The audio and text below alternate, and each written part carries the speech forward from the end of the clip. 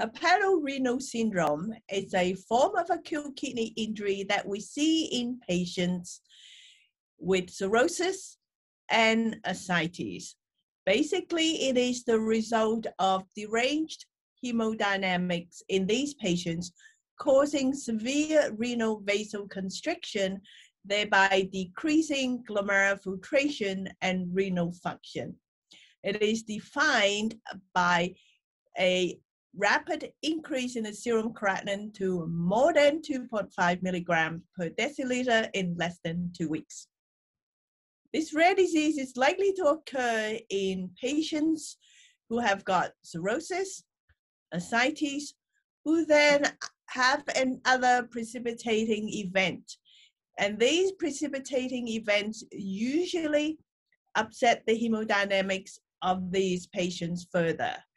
Either these patients may have significant worsening of the vasodilatation, such as that occurs in an infection, or they could have lost some intravascular volume, such as over-diuresis, or loss of blood volume from GI bleed, and other events that can cause significant inflammation, such as surgery, drug-induced liver injury, or alcoholic hepatitis can also cause hepatorenal syndrome.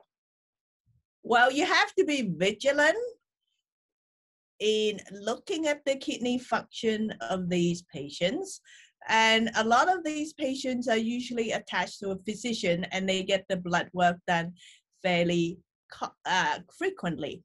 And so, for example, if someone is feeling unwell, I will be monitoring their kidney function, say, on a daily basis in order to trend the upward rise of the serum creatinine. In patients who have got some background renal dysfunction, for example, the serum creatinine is a little on the high side, they are more prone to develop hepatorenal syndrome, and I will be watching them more closely, avoiding using large doses of diuretics or watch out for infections, etc. So the physician has to be on the lookout for this condition. And if you are not monitoring these patients frequently, then hepatorenal syndrome can sneak up on you without you noticing. And when the patient presents, then the serum creatinine could be very high.